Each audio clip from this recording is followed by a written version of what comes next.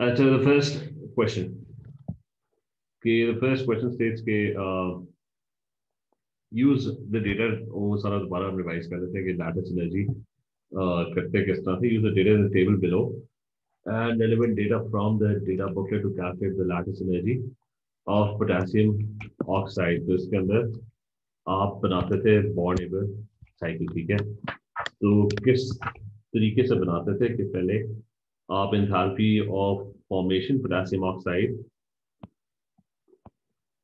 जो कि सॉलिड है उसकी enthalpy of formation से आप start करो and it's going to be formed from its elements which would be potassium plus the other element is going to be oxygen gas, ठीक है? और half oxygen होगा और 2 potassium, ठीक है? There would be solid and this one is going to be gas और ये तो पहली ये वाला तो पहले ही सॉलिड है, ठीक है? इसको नीचे कर दीजिए, ठीक है? This one is already a solid और फिर आप ये एंथैल्पी ऑफ फॉर्मेशन है वो उसने एंथैल्पी चेंज ऑफ फॉर्मेशन दिया हुआ है, it's given -361 kilojoules per mole, ठीक है? That is already provided. Then you would go on to create another path, ठीक है? You would create this secondary path और इसको स्टेप वाइज चलते थे कि step wise how would you form potassium oxide starting with potassium and oxygen. The first step was atomization. उसके अंदर what you would do is कि potassium को पहले atomize कर लो. So there would be 2 potassiums, but this time they're going to be gaseous, plus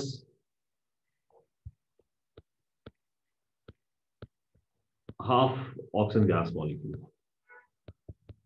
अब enthalpy change of atomization of potassium जो है वो यहाँ पे given था, it was +89. आयशा कैलकुलेटर आप साथ रख लो. अच्छा, it was +89. उसके बाद क्या करते थे? उसके बाद ऑक्सीजन का मॉलिक्यूल है उसको आप एटमाइज करते थे, उसमें उसके बॉन्ड्स तोड़ते थे. तो पोटेशियम तो पहले गैसियस है प्लस ऑक्सीजन, हाफ ऑक्सीजन के मॉलिक्यूल्स के बॉन्ड्स तोड़ते थे, ऑक्सीजन का गैसियस एटम बनता था और इधर बॉन्ड एनर्जी यूज करते थे क्योंकि ऑक्सीजन ऑक्सीजन मॉलिक्यूल के बॉन्ड तोड़े हो. तो दैट वाज 496 लेकिन डिवाइड बाय 2 क्योंकि आप हाफ मॉलिक्यूल के बॉन्ड तोड़े. और फिर नेक्स्ट स्टेप आयनाइजेशन था कि पोटेशियम वुड लूज इलेक्ट्रॉन्स, तो दैट वुड बिकम, अच्छा ये इनटू 2 होगा क्योंकि 2 पोटेशियम्स है, ठीक है? So this would be multiplied by 2 because you have 2 potassium. Numbers of moles का ख्याल रखना होता था.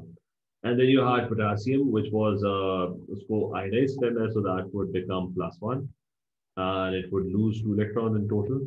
और दूसरी साइड पे this oxygen which remains unchanged. ये gaseous है potassium. This was the first ionization energy of potassium जो कि आप डेटा बुकलेट से निकाल लो.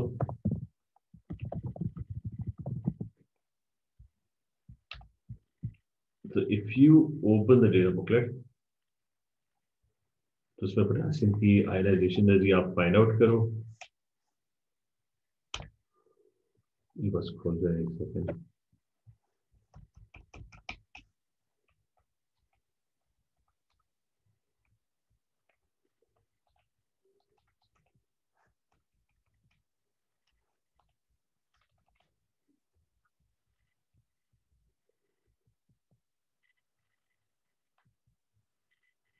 अच्छा, यहाँ पे पोटेशियम की ionization energy would be given somewhere over here. It's given as 418. ठीक है? So you're provided with the ionization energy of potassium which is 418, but that's going to be multiplied by 2 because you have 2 potassiums. और फिर the next step would be that oxygen gains these 2 electrons जो potassium ने lose किए. So you have 2 potassium ions. They have lost 2 electrons and oxygen ended up gaining those 2 electrons. This is gaseous, this is also gaseous. तो ये electron affinity है oxygen और oxygen -1 की, it's -141 and plus 798. And the last step is that's your lattice energy. Okay, that's the last step. Or usne, I think question he was asking you to calculate the lattice energy. So that's the lattice energy. So that means so you've created this complete cycle. Okay? The only thing you have to take care of now is the number of moles. एक दफा बस वो check कर लो. Enthalpy of formation, 1 mole of substance is formed from 2 potassium oxygens. 2 potassiums got atomized, so it divided into 2 half oxygen molecules. They got atomized, that means breaking the oxygen-oxygen double bond, that's 496 divided by 2. Potassium was ionized, ये हमने उधर से data booklet से find out की थी. And there were 2 potassium, so you multiply by 2 कर दिया. Oxygen, there's 1 oxygen atom gaining 2 electrons, उसकी value यहाँ पे given है. और फिर लास्ट पे लैटिस एनर्जी है.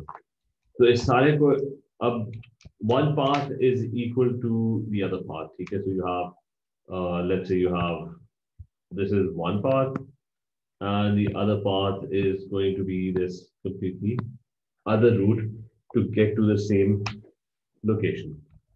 तो इसको अब solve करते हैं. So it's going to be minus 361. Which is going to be equal to one path number 1, is going to be equal to plus 89 into 2. The other one is plus 496 times 2 divided by 2 actually. Acha, plus 418 into 2. And then you have minus 141 plus, so it's minus 141 plus 798. And the last one is lattice energy, that's unknown.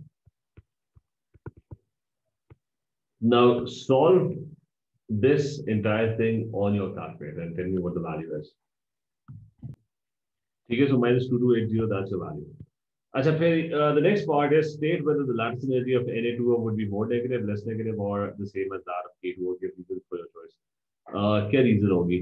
Na2O और K2O किसकी lattice energy ज़्यादा होगी? कोई idea?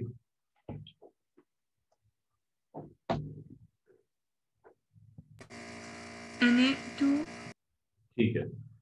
Factors क्या होता है? अगर वो revise करें, number 1 क्या था कि smaller ions होंगे तो stronger lattice होगा.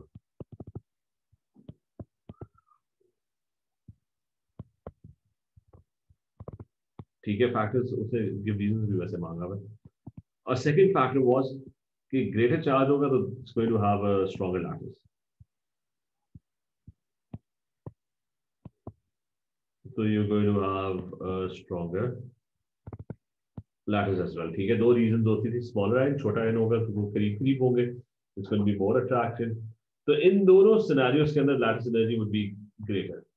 इन दोनों का आप इकट्ठा करके you call it what word you use you call it charge density. ठीक है, this was referred to as charge density. Charge density was proportional to the charge divided by the atomic radius. Inversely proportional to atomic radius. That was charge density.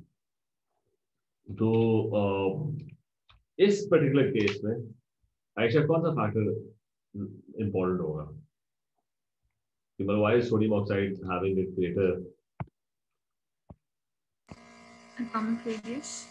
ठीक है, atomic radius है, ठीक है, क्योंकि charge तो दोनों का exactly same है.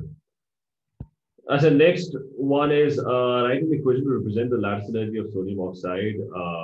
तो वो तो lattice energy की definition क्या होती है कि वो an ionic lattice is formed from its constituent gaseous ions. So there are going to be 2 sodium ions plus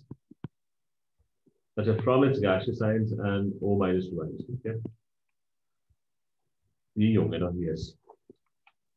And there should be gaseous ions. They should get together and form the ionic bond that would form the ionic lattice.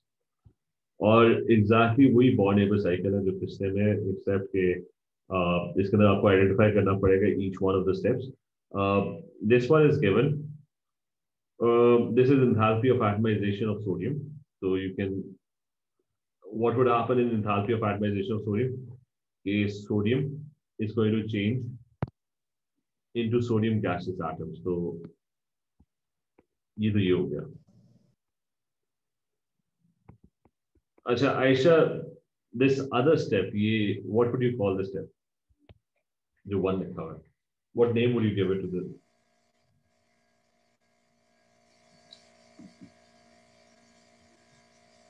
Ionization.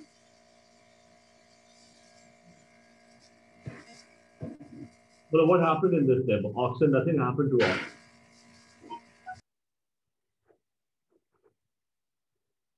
Well, what happened to Sarah? Do you have any idea of lattice energy?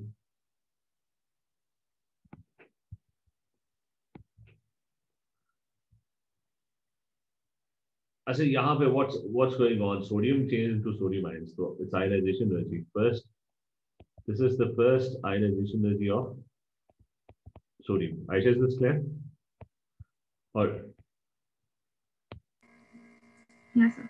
into two, because there are two sodiums. As the next one is enthalpy of atomization of oxygen. So obviously oxygen atoms would be formed. So B would be oxygen atoms, and there's going to be one oxygen atom formed because there's half oxygen molecule. Okay. So then this step number 2, nothing happened to sodium.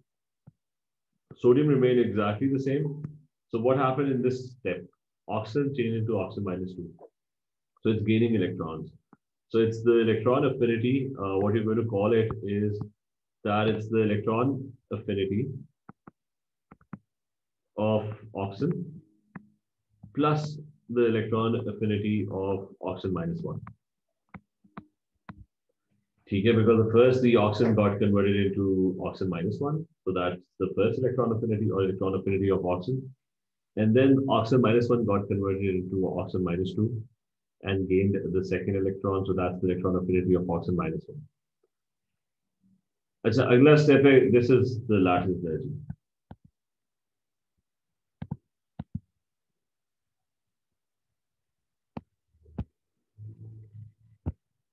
And number 4, any idea what number 4 is?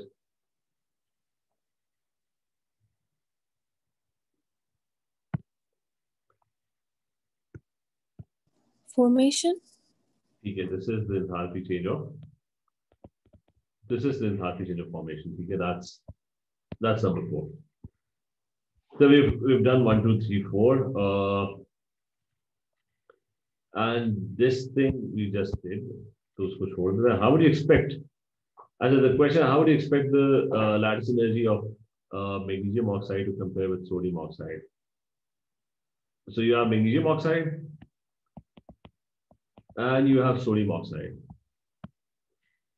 Which versus you cannot plus? Achha, who's going to have a stronger lattice? And sodium oxide is Na2O.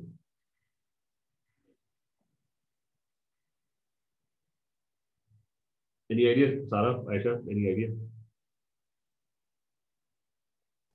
Magnesium. Again, what's the reason? Smaller radius.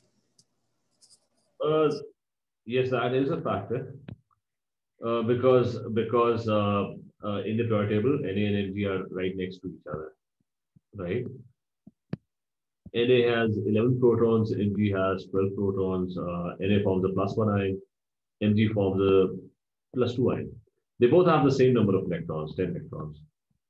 Okay, so the electronic configuration is exactly the same, except that Mg has 12 protons. So when you move across the period, whenever you move across the period, so whenever you move across a period, the size of the ions and cations especially decreases because you have more protons.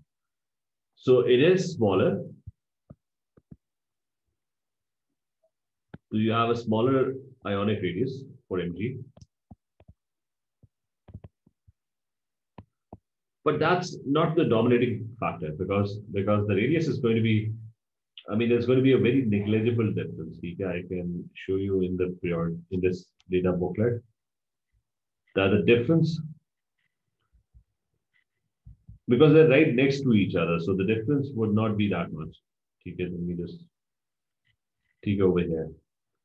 So you're going to find Na and Mg somewhere. Let me just group 14.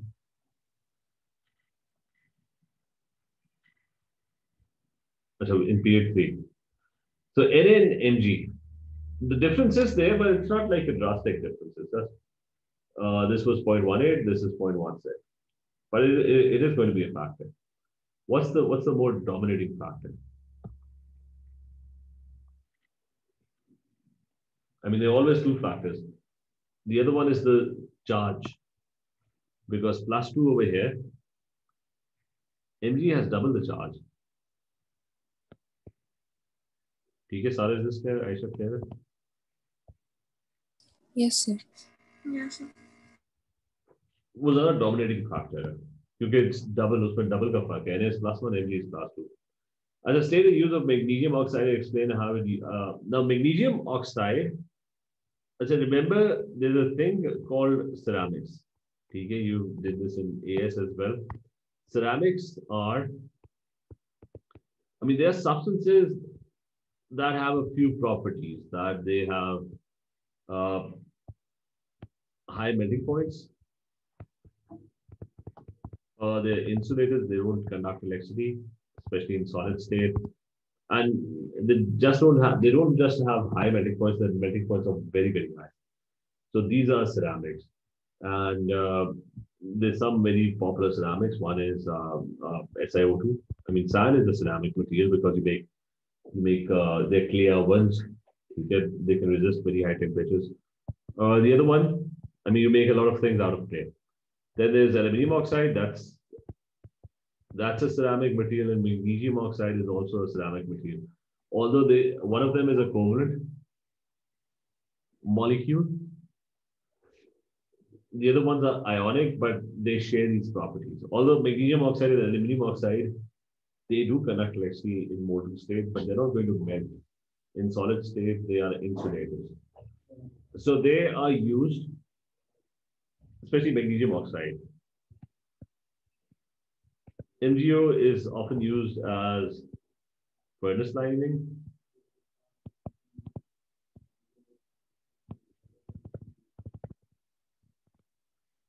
Because it has a very high lattice energy.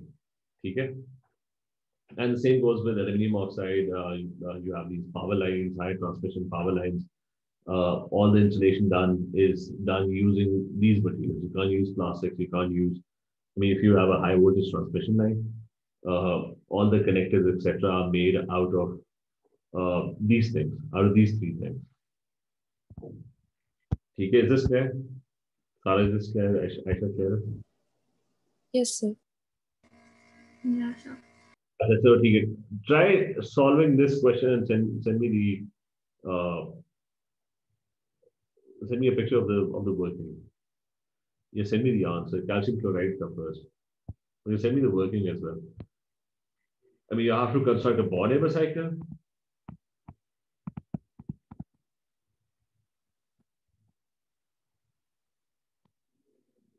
And the things that are provided to you are the enthalpy of formation is provided. The enthalpy of atomization of calcium is provided, and electron affinity of chlorine. So from the data booklet, you would need to start constructing this. So from the data booklet, you would need first plus second ionization energy of calcium. And you might also need the chlorine-chlorine bond energy, because you might want to break that. Okay? So try your